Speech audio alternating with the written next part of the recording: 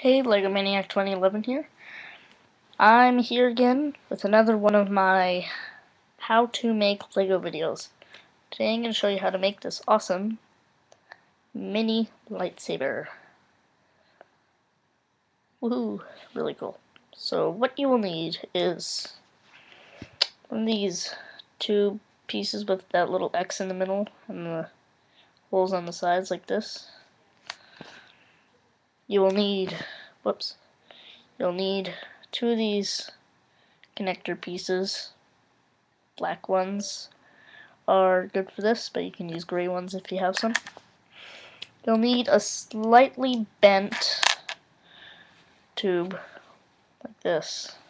Just slightly bent, not all the way. At about sort of a 15-degree angle maybe.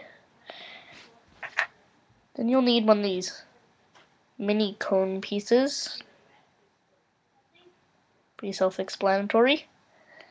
Then you'll need a see-through neon sort of antenna thing like this. So how to make it.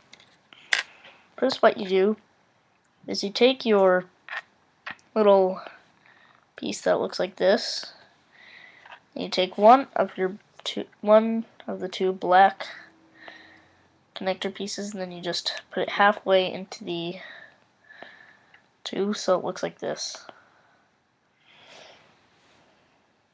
Then you take your slightly bent tube thingy and stick it on there.